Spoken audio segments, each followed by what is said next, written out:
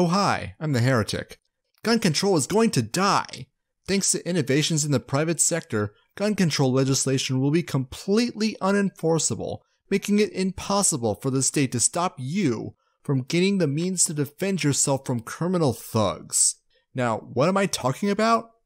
On May 6, 2013, Cody Wilson, a crypto-anarchist, founder of Defense Distributed, released the Liberator, the world's first 3D printed gun. The Liberator is a simple, single-shot plastic handgun, named after the FP-45 Liberator, a mass-produced single-shot handgun designed to be mass-dropped in Axis-occupied territory during World War II for use by resistance fighters. After 2 days on the internet, the United States State Department had the downloads for the Liberator removed, on the grounds that Defense Distributed were exporting munitions illegally under International Traffic in Arms Regulations, or ITAR. Defense Distributed then teamed up with the Second Amendment Foundation to sue the State Department, arguing that their First and Second Amendment rights were being violated.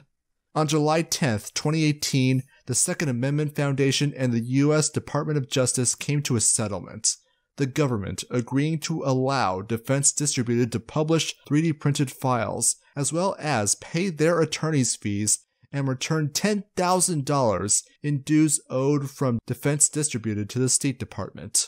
Perhaps more importantly, the government acknowledged that all non-automatic firearms up to .50 caliber are not military weapons.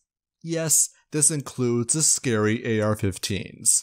So on August 1st, 2018, the CAD files for 3D printing the Liberator and other firearms were scheduled to be available again on the internet for download across the world. Activists and the priesthood of statism are hard at work trying to stop this. Attorneys general from the states of Washington, Connecticut, Maryland, New Jersey, New York, Oregon, Massachusetts, Pennsylvania, and Washington, D.C. are all suing to get the government to block Defense Distributed from putting their files on their website. And their efforts bore fruit. Tuesday, July 31st, U.S. District Judge Robert Lasnik issued a restraining order to prevent Defense Distributed from publishing their blueprints until a new hearing come August 10th, postponing their original scheduled release on August 1st.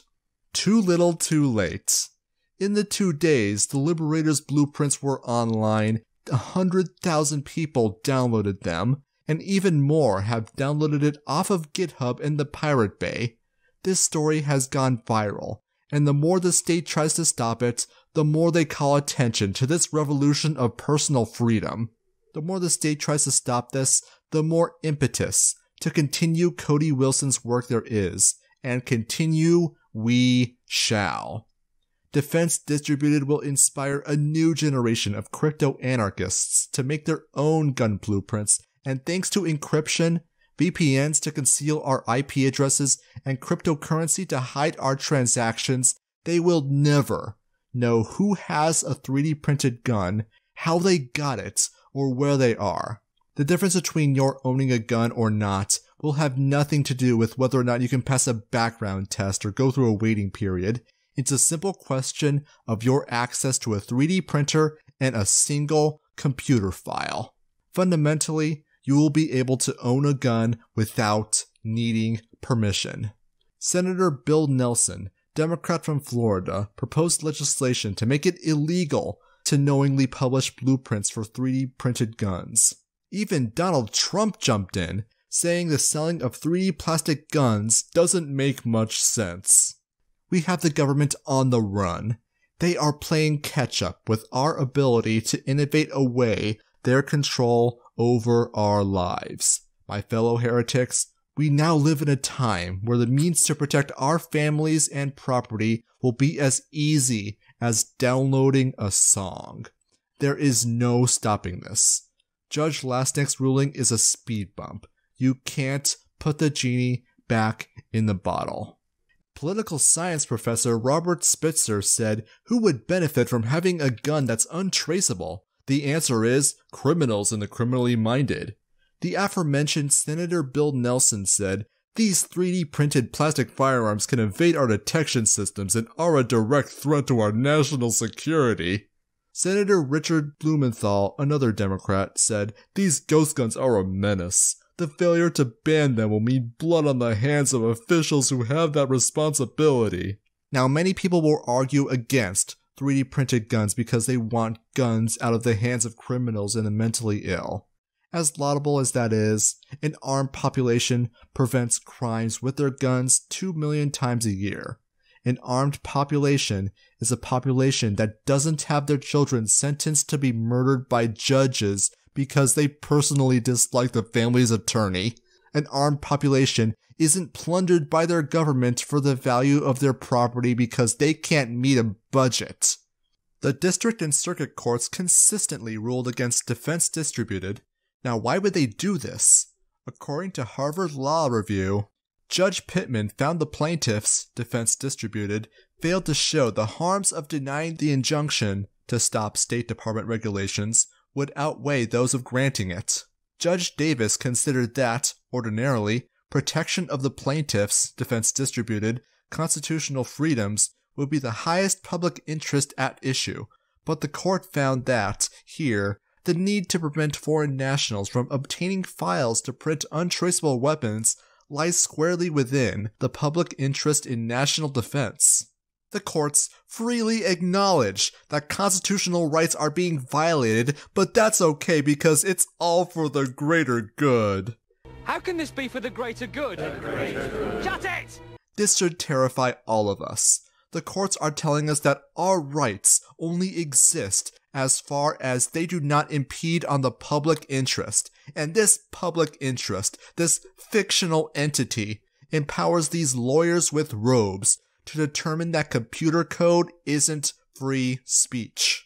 The government spent 5 years doing everything they possibly could to stop innovation, because they know that decentralization will finally put the state in its place, 6 feet under the ground. They're merely delaying the inevitable, but make no mistake. In Florida, Governor Rick Scott passed a risk protection order, allowing people to be deprived of their gun rights if they believe that the owner is a risk to themselves or others. Now, how do they know if they're a risk? Who knows? The state has a vested interest in making sure you're a victim for criminals, so you will enslave yourself for their honeyed promise of safety. Recognize your right to keep and bear arms. Though the official release of the blueprints is postponed, celebrate Second Amendment Day. Every August 1st, we shall never let the gun-grabbing authoritarians forget that they lost. No amount of demagoguing, propaganda about keeping us safe, or false flag shootings will change the fact that now, and for all time, gun control and gun monopolization in the hands of the state is now completely impossible. Because one crypto-anarchist was able to do with technological innovation what the NRA could never do through decades of the democratic process. I wonder what other examples of statist authoritarianism we can innovate out of existence. And no, Trump, nobody is selling 3D printed guns. We're downloading them, moron. Questions, comments, critique? Show me your Second Amendment Day memes with the hashtag Second Amendment Day. Also, credit to Postal Cat for the idea. Link to his channel and the original video in the description. Support me through Patreon or a one-time donation on Ko-Fi. Like, share, and subscribe to become a heretic today.